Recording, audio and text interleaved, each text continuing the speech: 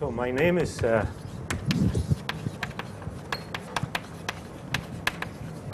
Raghavan. I am a faculty member here at IMSC.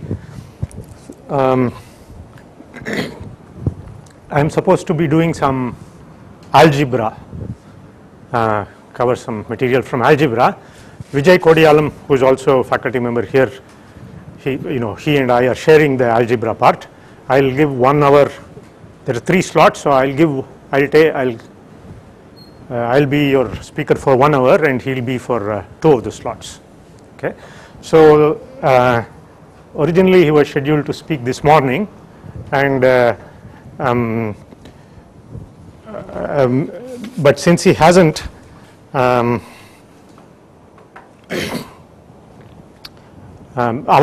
topics are fairly independent, but there was a small overlap.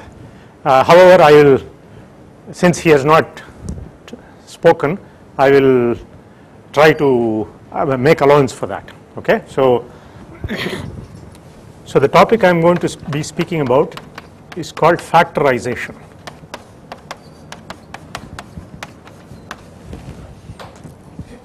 And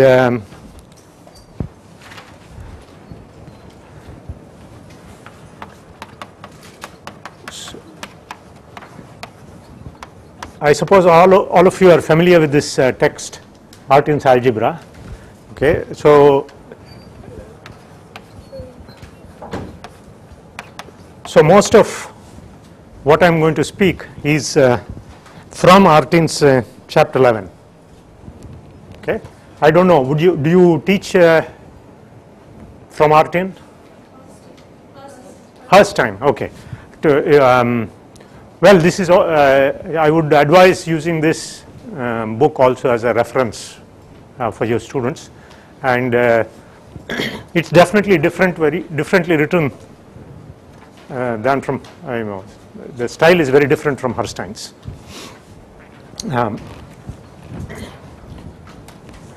Okay, and so let's begin with. I'll be speaking about 3 or 4 items. So the first one, so I ask you the following. So finding the HCF, the highest common factor of 2 integers. I mean, this might seem very trivial to you, but let me ask you, suppose I give you these 2 numbers, just for example, some large numbers. How would you find their HCF? How would you go about doing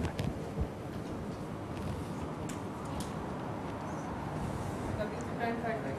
Okay, suppose you wanted to prime factorize and do it. So one is method 1, let's call it, do prime factorization.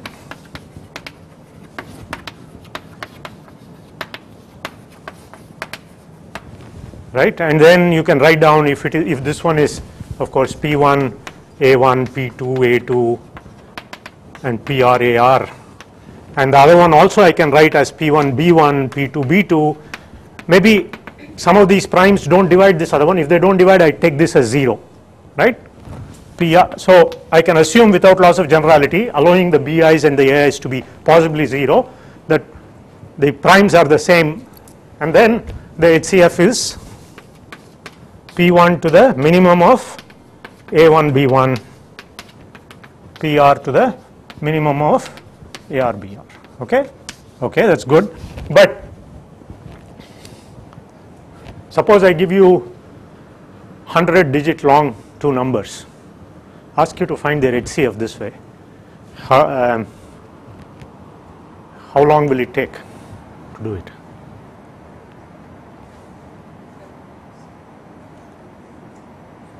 Will you be able to do it? I mean, or how do you write it? Suppose I want you to write a computer program to find the. So you will write a computer program to factorize, but that won't. That even on a very good machine, it will get stuck. Okay.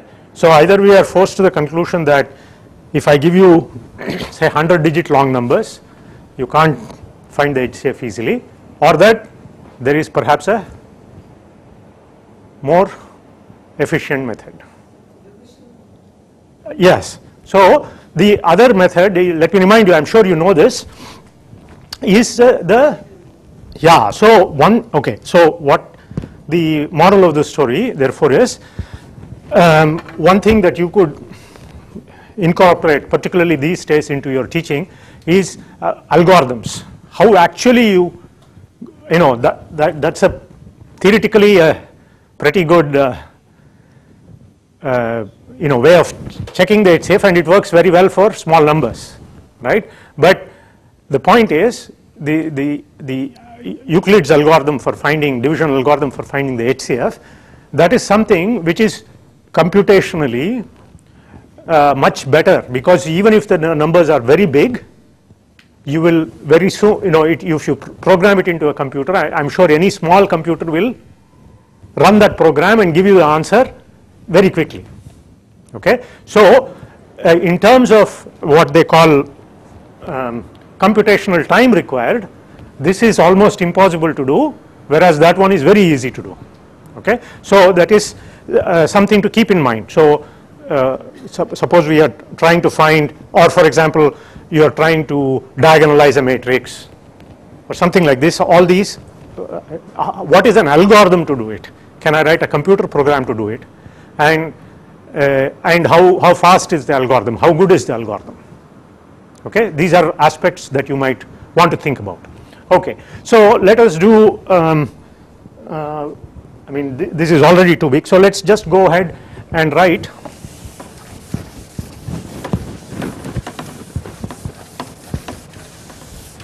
so let's suppose I give you, for example, I could do that, but that's too big to do on the board. So let me do 43 and 91. Let us find the HCF of these two numbers. So how do you do this? So I take 91, so let me write systematically, let me write 91, right? Then 43 is lesser than that. So what I do is, I divide this by 43, so that gives me 2 as quotient and 5 as remainder, right? So I take this 5 and put it there. So then I take the 43, divide by 5, get quotient 8 and remainder 3. So I put 3, right? And then I take 5, divide by 3, I get remainder 2. Okay, and then finally I put 2 and 3 and I get remainder 1. So 1, 1.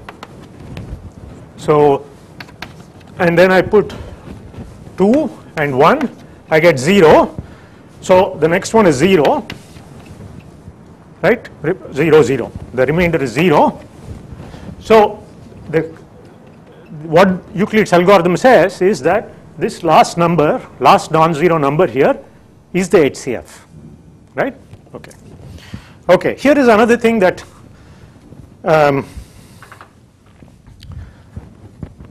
so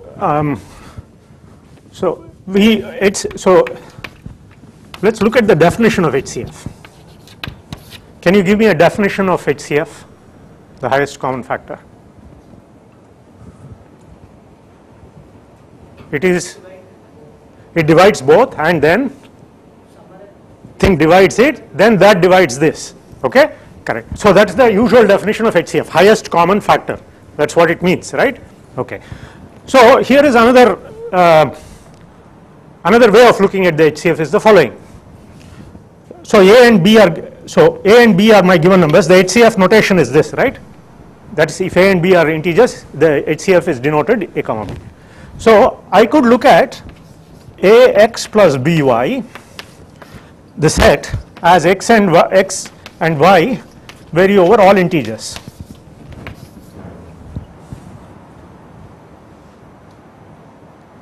Right? I could do this.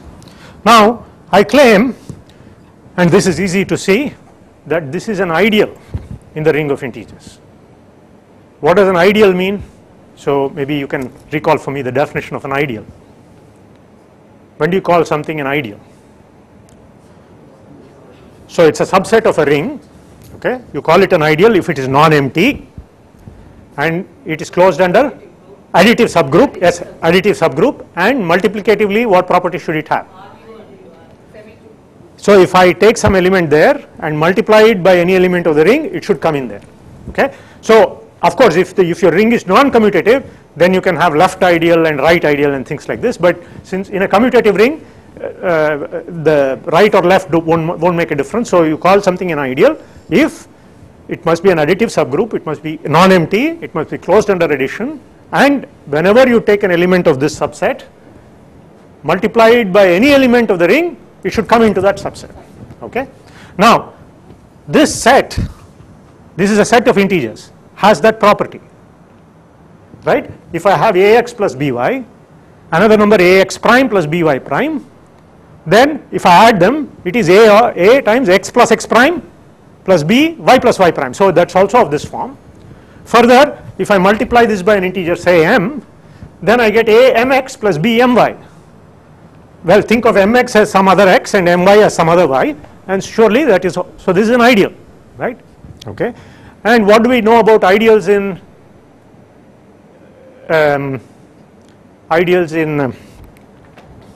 integers? What does an ideal in the ring of integers look like? It's of the form 2z, 3z, 4z, etc. It must be multiples of a given number, right? So it is multiples of some given number, right? So this is equal to, so mz for some m. Okay, I can even say for some unique m bigger than or equal to 0. So if it is 5z, of course I can write minus 5z as well, but if I insist that that number be non-zero, non-negative, it must be 0, 1, 2, 3 or 4, then that is unique also, right? Okay. What do you think the relation between m and the HCF is? They are equal. So this m is nothing but AB.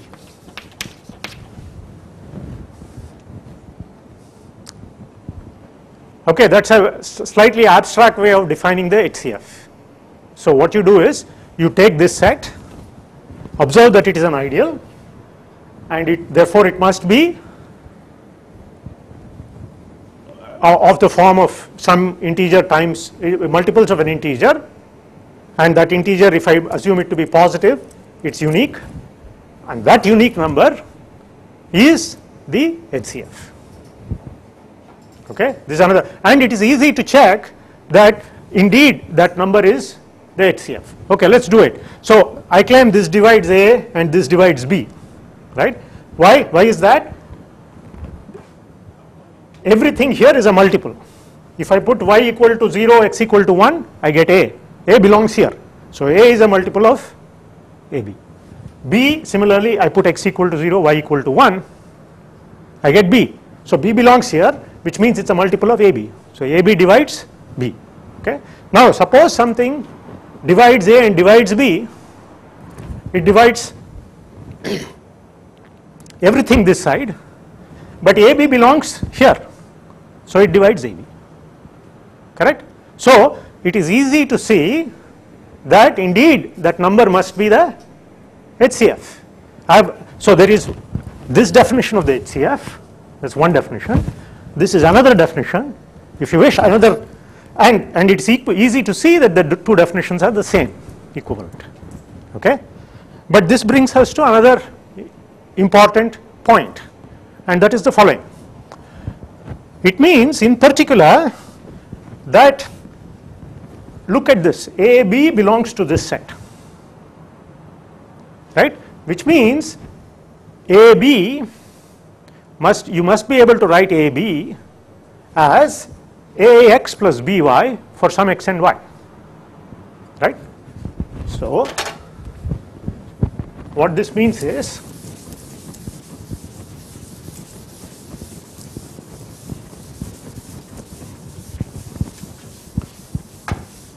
we can find integers not necessarily positive, x and y such that ax plus by is equal to ab. Right, that's what it says. This is a theoretical statement. Okay. Now let's go back and look at this example.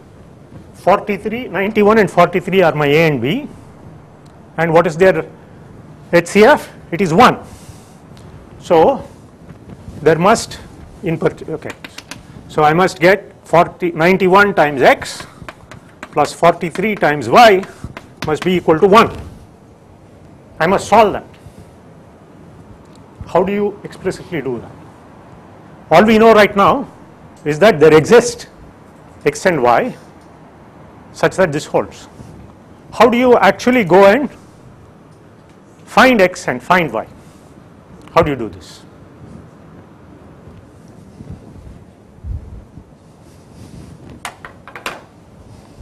This again, you should see that so no, either this definition or this definition, they only tell us that there exists a solution. Right? How do you actually go and solve it?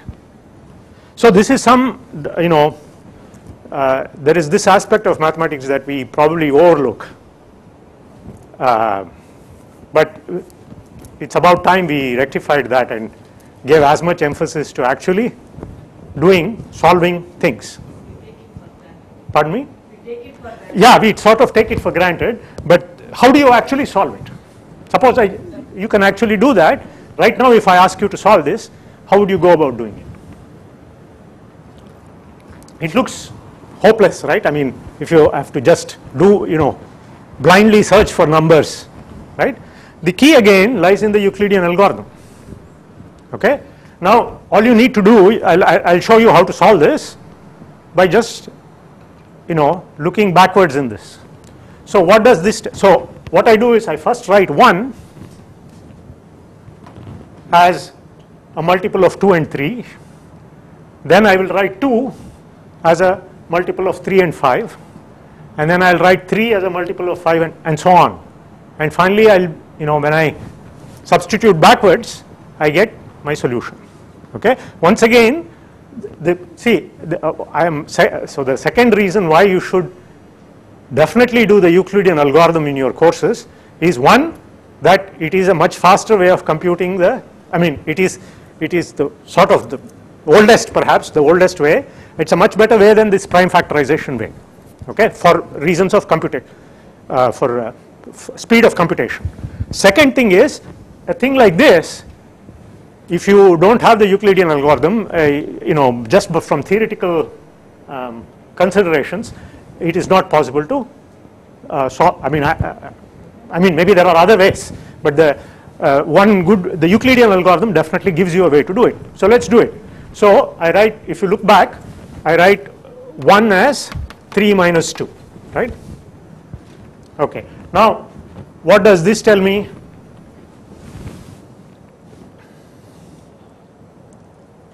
Two is 5 minus 3, right? So I substitute for 2 is equal to 3 minus 5 minus 3.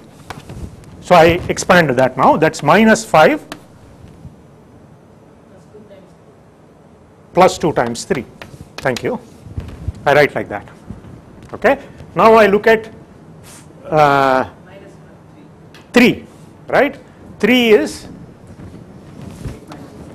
43 minus 8 times 5. So I substitute that. So this is equal to minus 5 plus 2 times 43 minus 8 times 5. Okay. So I will erase this part of the board now.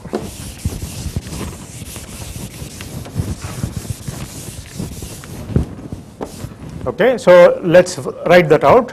So how much is that? Minus 16. So it's minus 17 times 5 plus 2 times 43. Correct? And now I take that 5 and write it as 43 and 91. So minus 17 and 5, this gives me 5 is equal to 91 minus 2 times 43. So 91 minus 2 times 43 is equal to 2 times plus 2 times 43. So if I do that, it gives me minus 17 times 91 and then plus 34 plus 2 plus 36 times 43.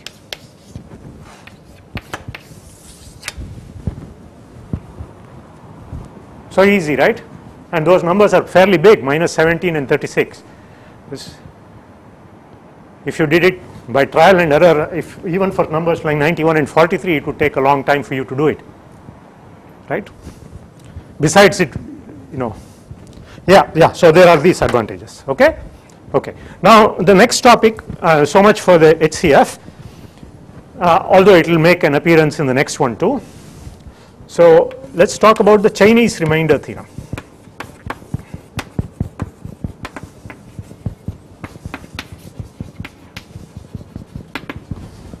So the other sort of general principle I want to convey to you is, so when we study ring theory is a topic that you teach in BSc or MSc level, I assume. Yeah. So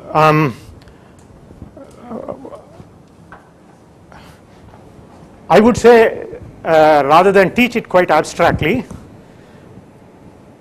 there are two sort of subjects from which ring theory grew, and these continue to be sort of the sources. They are the source for both the root as well as the fruit, if you so to speak. So they are both the source for the reason, the motivation for studying ring theory, and also where the applications are. Namely, one is arithmetic or number theory, like what we did. Okay. And we are going to do a little more of that. The other is geometry. Okay. So what you might call analytic geometry. Okay, and slightly more advanced level, it will become algebraic geometry. Okay. So these can be taught as part of ring theory. Okay. So when you do ring theory, say Lagrange's theorem or something like this, then a good thing to keep in mind is that for example, when you do group theory, always keep the example of Z mod PZ star, the units in Z mod PZ or the units in Z mod NZ, these as examples of groups. Okay. So continuing, so let's talk about the Chinese remainder theorem. This again, you might, this is a theorem in ring theory if you wish, but really it comes from arithmetic or number theory. Okay. So do you know the statement of this? No. Okay. So maybe you have forgotten, maybe you've seen it, I'm sure you've seen it, but you've forgotten. Never mind. It's equal to A1 mod. When you divide by M1, you get the remainder A1, and next you divide by some M2, you get Yes. Then X. Yeah, so you are on the right track. Up to modulus M1. So yeah, correct. So here that's correct. What you want to do is solve simultaneous congruences. This is, I mean, if you want to say it shortly, it is so here is some, let's take this particular example. Okay. Suppose I give you, I want to solve for x. So let's understand this in terms of an explicit example. So I want you to give me an integer which has the following properties, that it is 2 mod 5. What does that mean? It gives me remainder 2 when I divide by 5. So what is the set of solutions to this? It would be 2, 7, 12 or minus 3, minus 8 and so on, right? That's a solution to this congruence. Now suppose I put one more congruence, 3 mod 7. Okay. How do you solve this? So what you would do is look for this list and then 3 mod 7 list, right? And then 3 mod 7 would be 3, 10, 17, etc. And somewhere hopefully you would hit that there would be a common element. Here it would be say 17 would do it, would do the job, right? But suppose I give you one more, and there is no need to, I mean there is no reason to stop with 3, I could go on and on. I give you that, for example.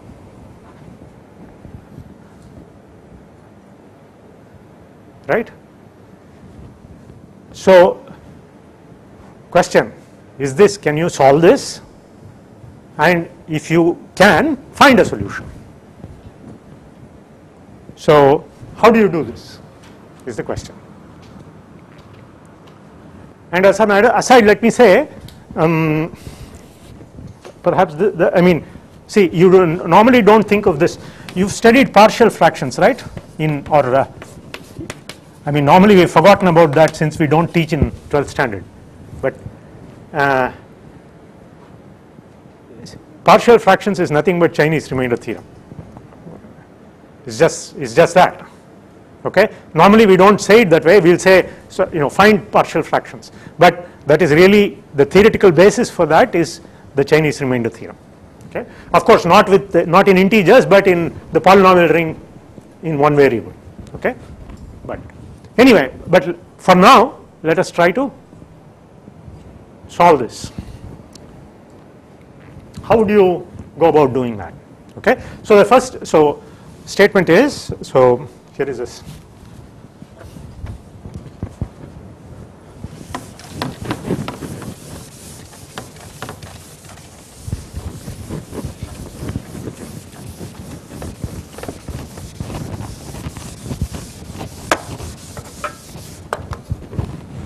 It has to do with this. So let me make the statement here. So CRT, Chinese remainder theorem. If n1, n2, nk are pairwise coprime integers,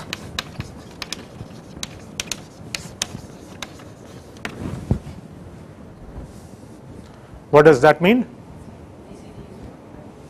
For every pair.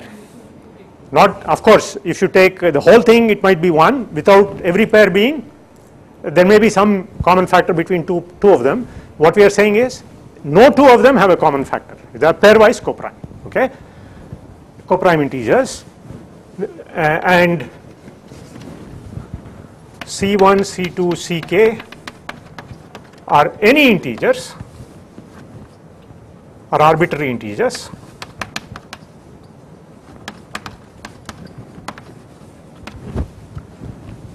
then there exists a solution, I mean an integral solution to x is congruent to C1 mod n1 congruent to C2 mod n2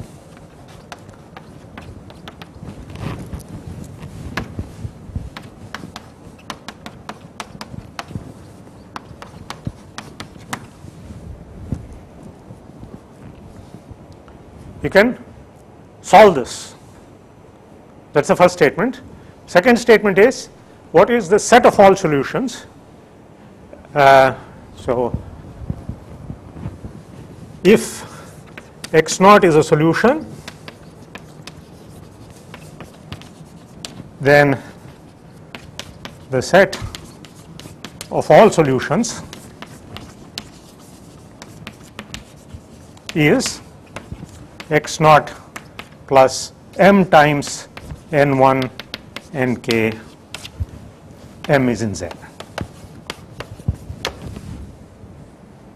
Surely observe that everything here is a solution, because if x naught is some solution and I add some multiple of n1 to nk through it, and if I take the, say I just take m equal to 1, x naught plus that, and if I check modulo n1, this n1 divides this, so it gives me the same remainder as x naught, which is C1, and similarly for n2 and so on. Okay, surely these are all solutions. If x naught is a solution, anything of that form is also a solution. So the claim lies in that those are the only solutions. There is no other possible solution. Okay, so that's the statement. But never mind never mind the uniqueness part, meaning by the uniqueness I mean you can state this as it is unique modulo n1 through nk. That's just a way of saying it, but let us look at the existence part and try to solve it. And in fact, let's concentrate on this particular example, because once we know how to do this example, you will see the pattern and you will see how to write up the proof for the general case. Okay, and okay, so I'll erase this, but remember this will be important for us. Okay, one thing you could do when you're stuck with a problem is try to make the problem simpler and try to try a version of the problem which is maybe simple, right? So instead of 2, 3, 4, I could take, suppose I take 0, 0 and 2 here, or even 1, right? After all, that says I must be able to solve it for any C1 Ck. Okay, so let's take 0, 0 and 1. Okay, so what I try to do is, so let x1, let me call it x1, this won't be my x, so I'm trying to solve a slightly different problem which will hopefully help me do this one. So what I want is, I want it 1 modulo 5, it should be 0 modulo 7 and 0 modulo 11. I know, but suppose I will even make it 1, because once I know the solution to this, what do I have to get 2 modulo 5? I just multiply it by 2, I will get 2 mod 5, right? So suppose I want to do this. Now you see, it must be 0 mod 7, it must be 0 mod 11. So it must be 0 mod 77, right? Correct, because 11 and 7 have no common factor. So this means that x1 is 0 mod 77, right? And the condition given to me is 5 has no common factor with 7, it has no common factor with 11, which means I can 5 and 77 are, as in this case, but more generally given the hypothesis, they are co-prime. So their HCF is 1. So I can solve such that AX plus 5x plus, yes, so I can solve for 5x1 say, or 77y1, or let's call it, this is equal to 1, I can solve this, right? Now if I look at this solution, look at this number, it is divisible by 77 and it is 1 modulo 5. Okay, so what I need to do therefore to solve this is just go through my procedure for 77 and 5, right? Write out the Euclidean algorithm. Okay, so let's quickly do that. 77 and 5, let's go. So that will give me, how much is that? 75, 15 and 2, and then 2 and 5, it gives me 2 and 1, so that is 77, 5, 2, 1 and then 0, right? So I can write 1 as, so working backwards is 5 minus 2 times 2, and that 2 I can write as 5 minus 77 minus 15 times 5. So I get 16 times 5 minus 2 times 77, right? So the answer to this is 5 times 16 minus 144 equals 1, right? So the solution I want here is this one. Minus 144 is divisible by 7, it is divisible by 11, and it is 1 modulo 5. It's minus 144. So it gives me minus 4 modulo 5, which is 1 modulo 5. Right? When I 5 into 60 minus 144. yeah. So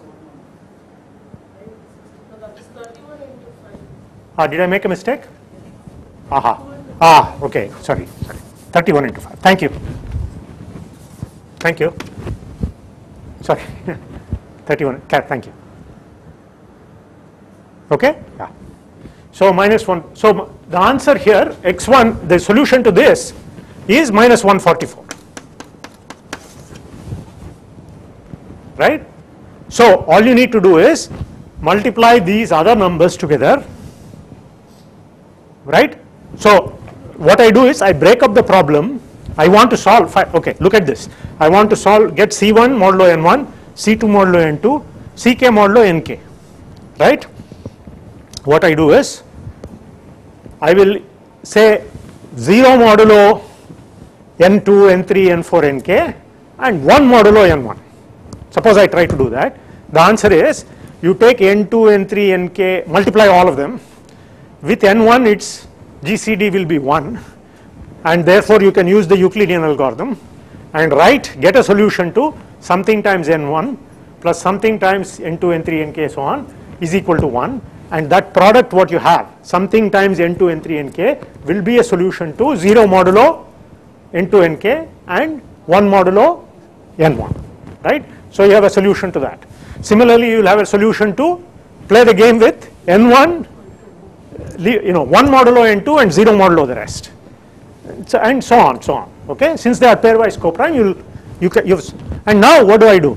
The answer therefore is C1 x1 plus C2 x2 plus Ck xk will be the answer, because x1, what property does it have? Xj is congruent to 0 mod n I if I is not equal to j and 1 modulo n j.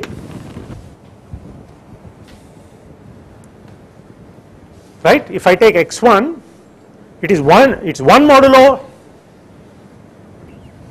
n1 and 0 modulo the rest. So if I multiply that by C1, what will I get?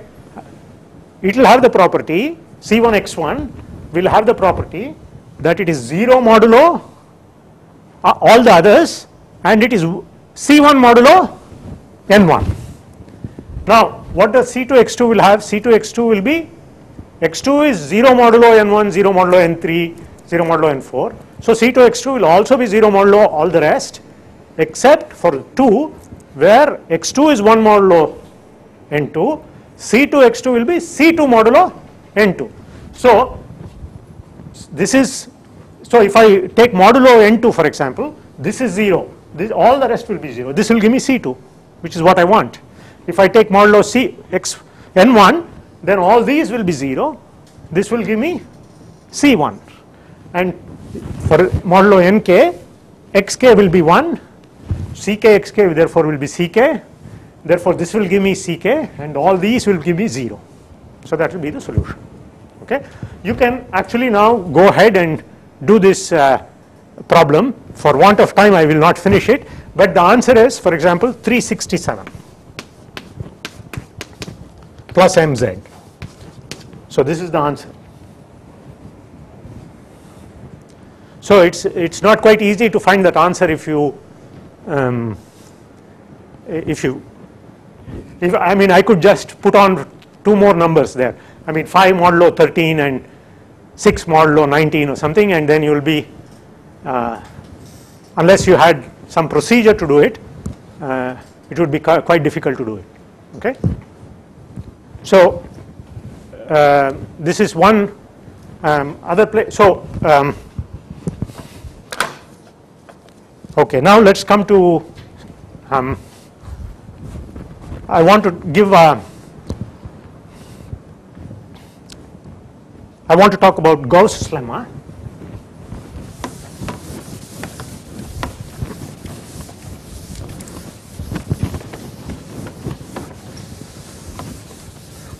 let us recall again. So far I have tried to make 2 points.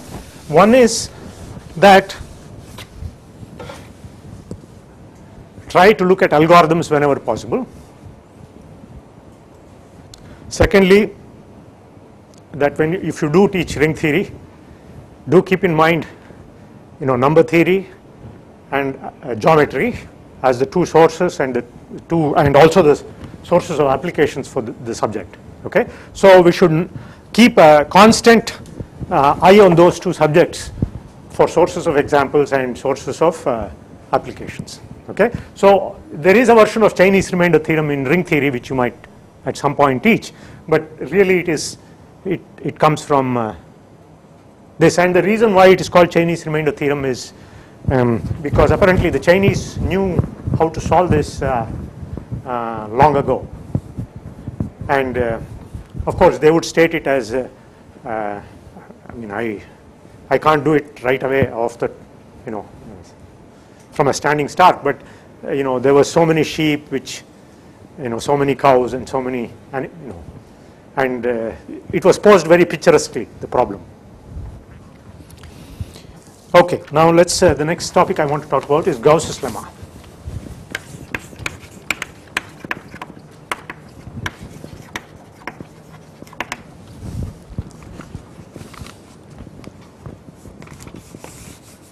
Okay, so do you remember the statement of Gauss's lemma? I mean, maybe there are many statements which are all called Gauss's lemma, but any one version.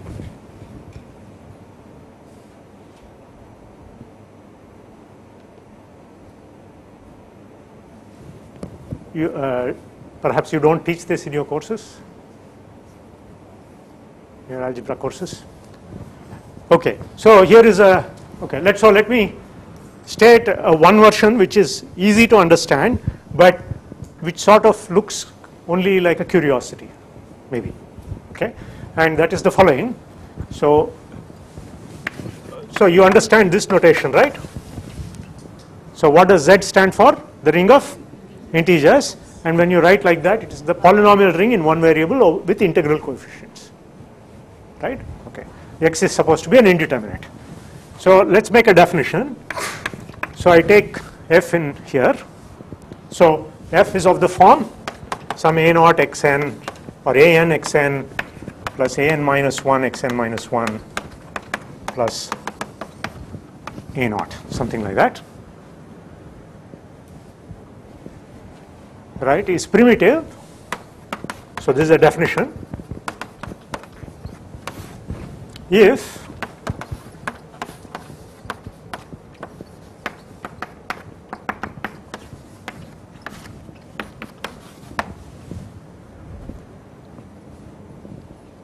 the highest common factor of the coefficients is 1. Okay, so for example, if I give you 35 x cubed plus 27 x square plus 8, is this primitive? Yes, because I take the highest common factor of 35, 27 and 8, it's 1. Okay, so an example of a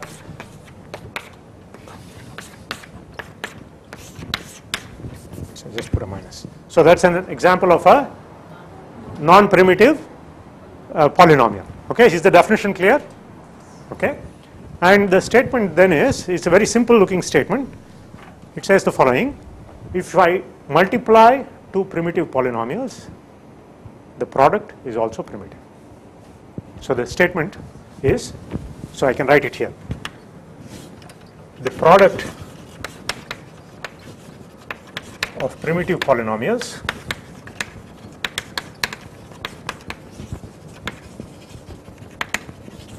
is primitive.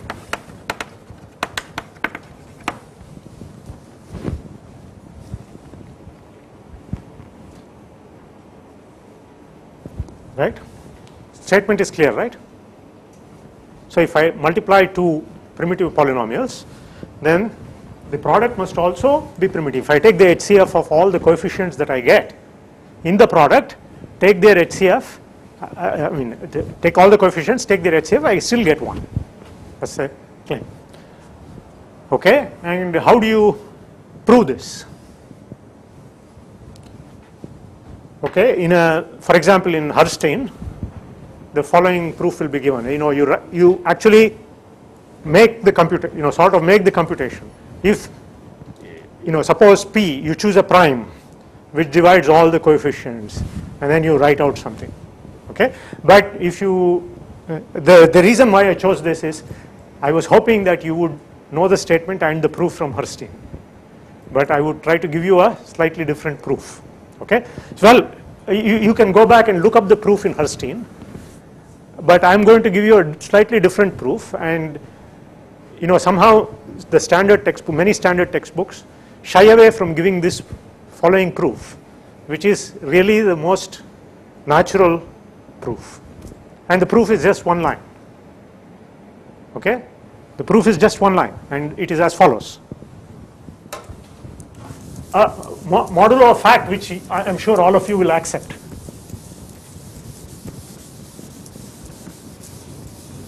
So the moral is, you look at this proof, go back and see Herstein's proof, compare and decide for yourself which you like better. Okay, so proof. Okay, let f comma g be primitive,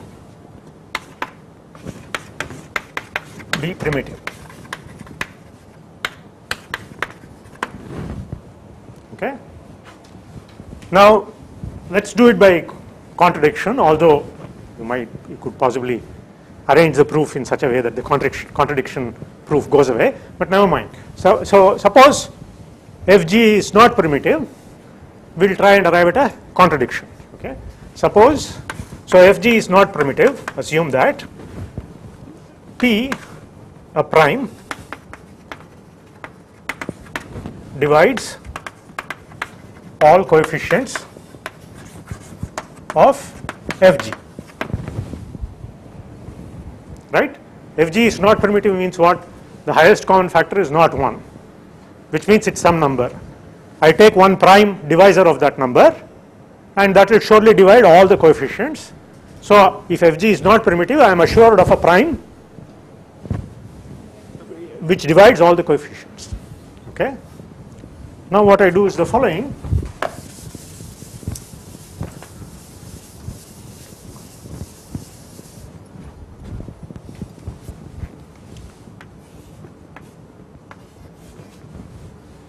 So read, so this is all that, this is the proof is the following phrase, read modulo p. That's the proof. That's the one line proof. Right? This is the key. What it means is the following. So what does read modulo p mean? See, formally, if I have one ring and another ring and a homomorphism from one to the other, I can always think of, so for example, Z is a ring, it is sitting inside say the complex numbers, and the inclusion is a ring homomorphism, right? And so I can think of any polynomial with integer coefficients also as a polynomial with complex coefficients, right? That does, even if, for example, I can do this also with Z mod pz. There is a ring homomorphism here. Namely, I can just go to the residue clause, meaning the remainder modulo p. So I take a number, just read it modulo p means take the remainder when I divide by p. That's a ring homomorphism. So any polynomial here, I can also regard as a polynomial here. If I read fg modulo p, what do I get? All the coefficients are divisible by p. Therefore, I get 0. So let me put a bar here. To indicate that is in Zp. So this lives in,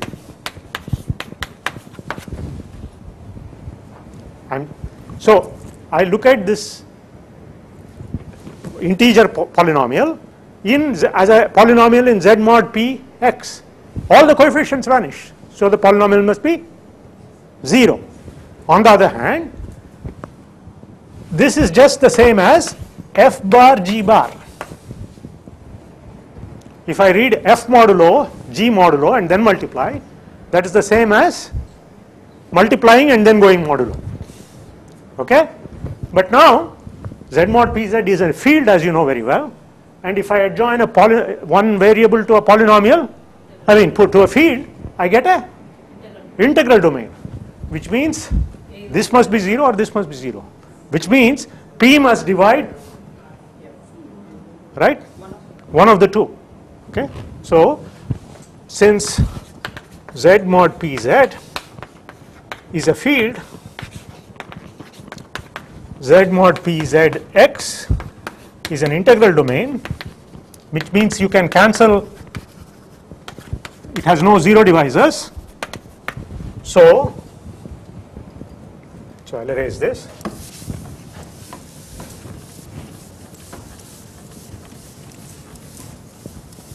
So either f bar equals 0 or g bar equals 0, that is, so in which case, so which means P divides all the coefficients of f, exactly, or P divides all coefficients of g. This would mean f is not primitive in particular, and this means g is not primitive. And that's the proof. Okay? It is so it is really, you know, it has a famous name attached to it. The lemma name is Gauss's lemma, but really it is, and he was I mean, it's not for nothing, because he was the first one who sort of understood the importance of this statement. Okay, but the proof is really just this. Okay, unfortunately, not all textbooks, elementary textbooks like Herstein, do give this proof, and I think it's. I mean, Herstein is a very nice book. I have, you know, overall it's a very, very good book, very enjoyable. I'm not denying that. Nevertheless, somehow a proof like this is much more. When I see a proof like this, it's much more attractive than the proof that is normally given, which is a long, laborious, you know, which in fact amounts to just the same thing written in a much more complicated way. Okay, what it involves is this. You have to sort of take this reading modulo P and the product. You go modulo and then multiply, or multiply and go modulo. These two are the same. That's one thing to be observed. And the fact that this is a field, therefore this is an integral domain. Okay, all these are important facts. All these were simple facts to check. But modulo these facts, the proof is really very. It's 3 modulo P. Okay, another proof in the same category, and is the following.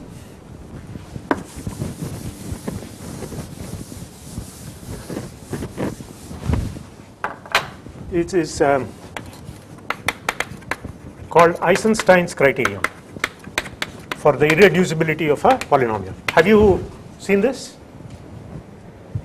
You don't remember, but maybe you've seen this. Okay, so here again, okay, I'm just wondering what to do in the next 5 minutes. I'll not be able to do everything that I had in mind. Okay, perhaps in Gauss's lemma I'll make one more comment, namely, see, this is the statement of Gauss's lemma. It looks attractive enough, but I feel it suffers from something, namely, it looks just like a curiosity. Right? Okay, product of two primitive polynomials is primitive. So what? Right? It's a nice statement, okay, fine, but what does it lead to? Okay. So really Gauss was interested in this because there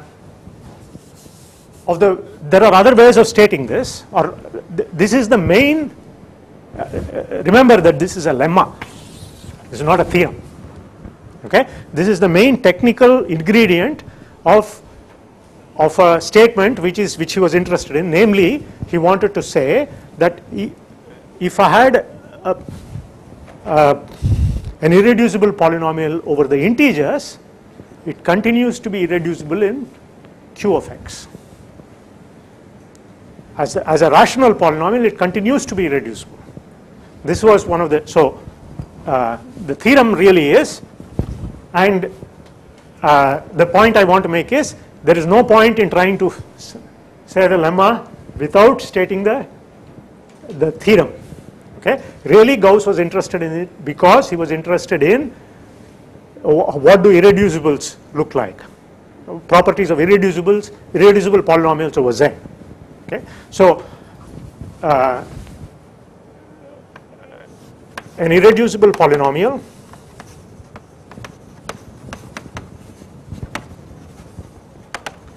in Zx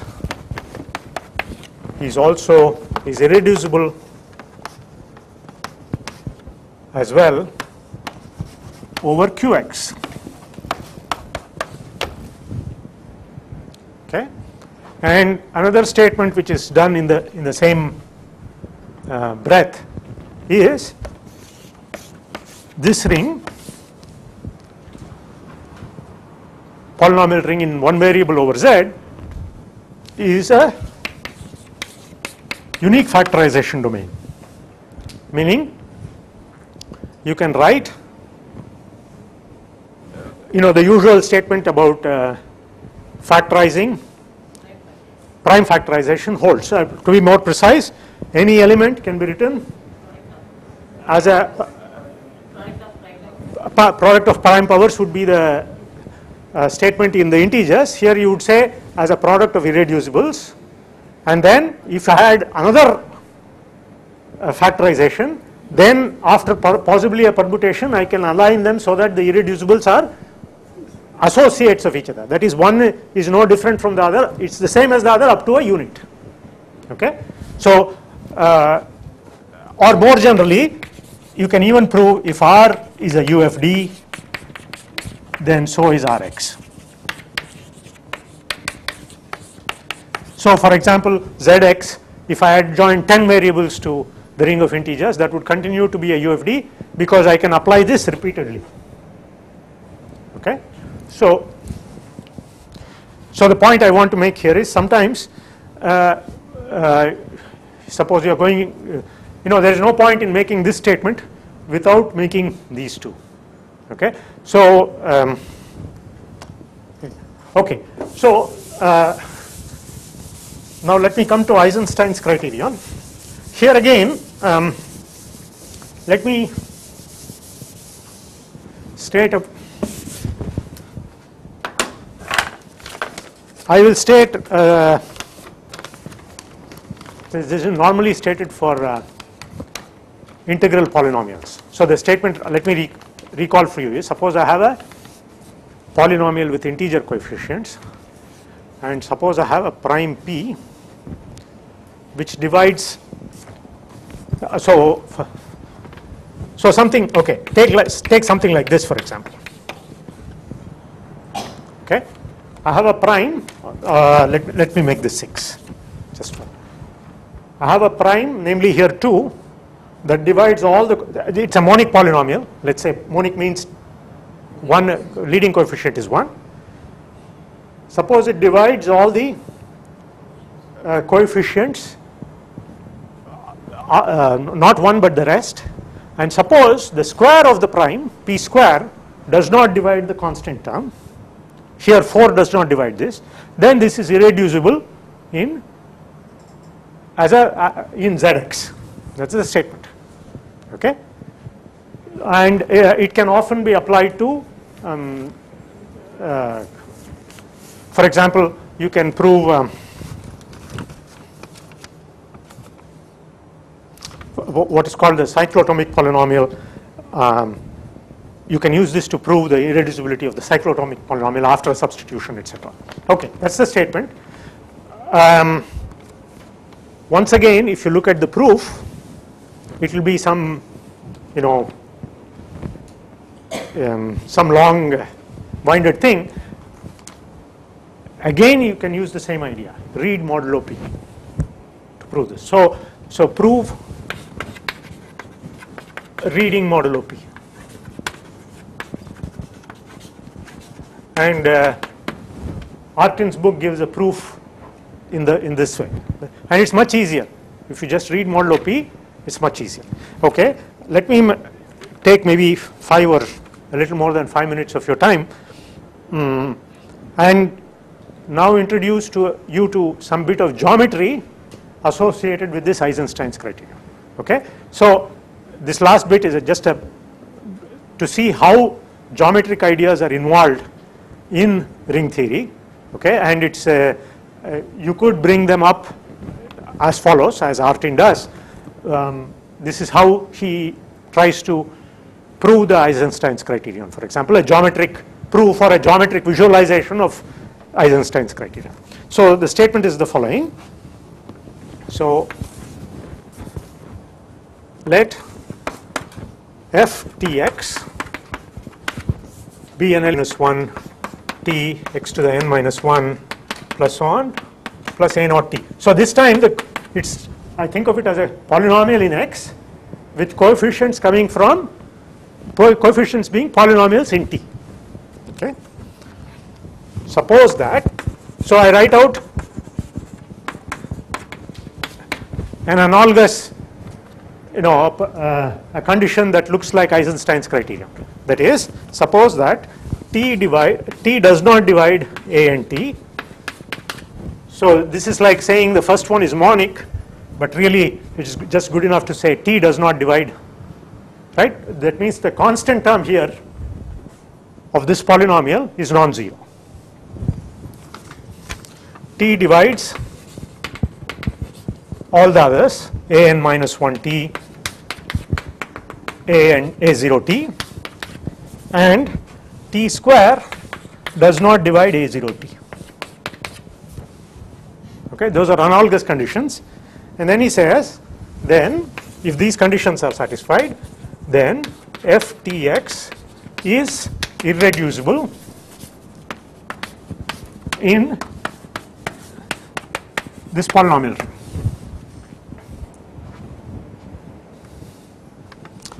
Okay, so I should make here so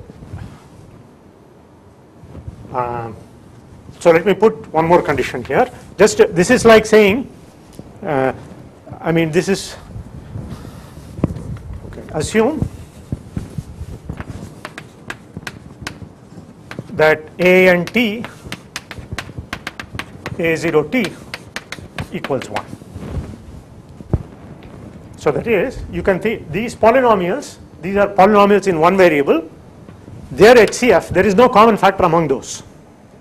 Okay, assume that.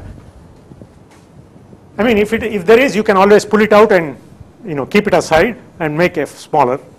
So this is really no condition at all. So let us understand and look at it geometrically.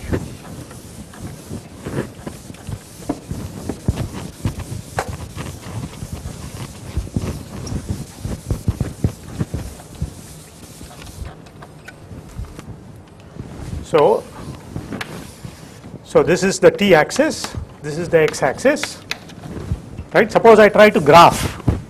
So I look at W, what he calls W is this set of solution, all those points where this is 0, right? Okay. Now when I put, so I try to find this out. So if I put the point he wants to make is, suppose I look at this, right? Suppose I put t equal to 0, what do I get? F of 0x, a and 0, which is some non-zero constant, T does not divide A and T. All these are 0, right? So it is some, so it is A n 0 x to the n,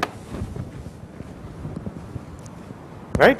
So if I put T equal to 0 and try to solve and try to see for which values of x this is 0, the only value is x equal to 0, because this is non-zero. So for this to be 0, I get only x equals 0, which means, so this will be some curve in general, and the only point on this curve which cuts this line is this, right? Okay. Now suppose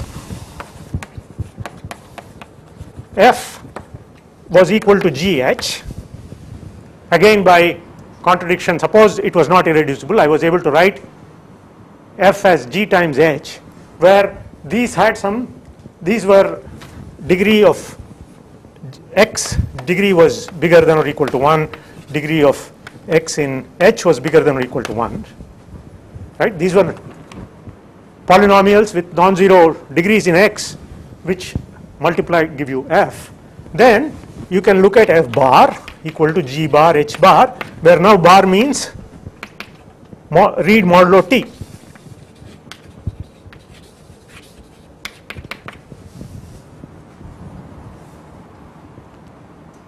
Okay.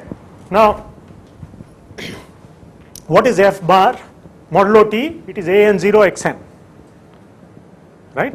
So, and this is the factorization of a n 0 x n in c of x. So once I once I put t equal to 0, I get this polynomial, and it factorizes thus, which means notice that g bar and h bar are also of the form something times x to the some power, h bar is also something to, so what I conclude from this is that g bar is equal to some constant times CR, and h bar is equal to some constant times, in fact, n minus r. Okay, where r is bigger than or equal to 1 and n minus r is bigger than or equal to 1.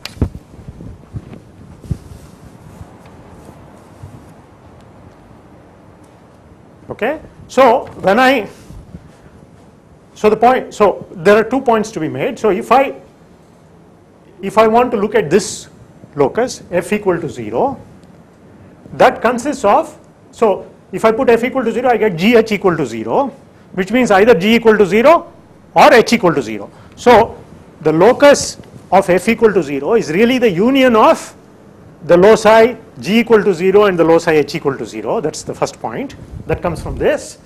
Second is, further, when I put t equal to 0, this locus also just goes through the origin, and this locus also goes through the origin. Okay, so what I get from that is, so I mean, you can say some picture like this. So let me see if I have a different color.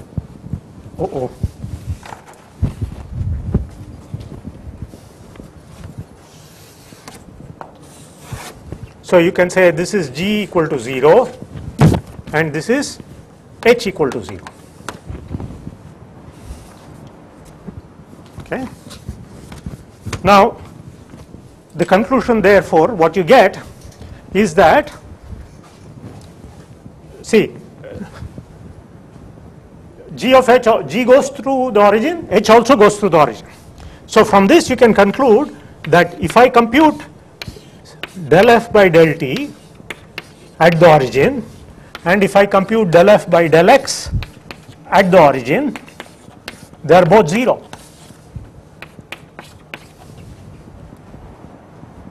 Okay, why is this? Let us just see this, and this is similar. Okay, because of this, what is del f by del t? Del f by del t is equal to del g by del t h plus g del h by del t. And when I substitute the origin, here h at the origin is 0, here g at the origin is 0. So del f by del t at the origin is 0, del f by del x at the origin is 0. But I claim that contradicts this. Okay, so let's see why. del f,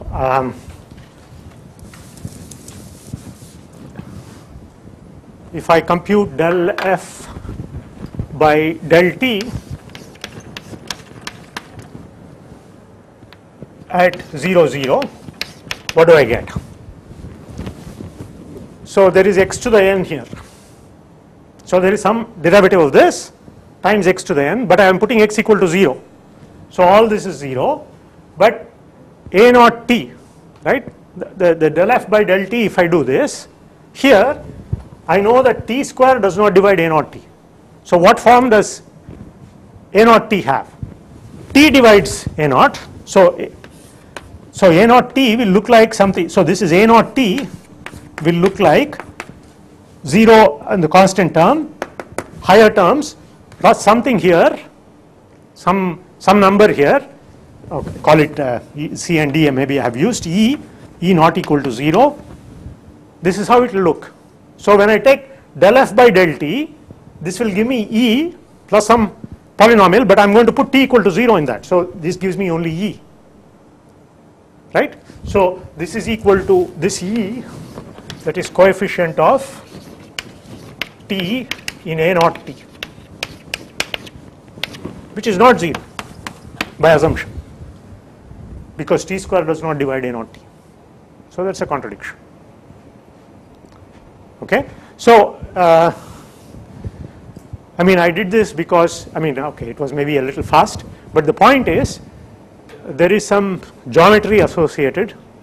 There is either arithmetic, there is on the one hand arithmetic, and on the other hand geometry associated with ring theory, and we should keep these two always constantly in the mind. If we do, then we can make the subject more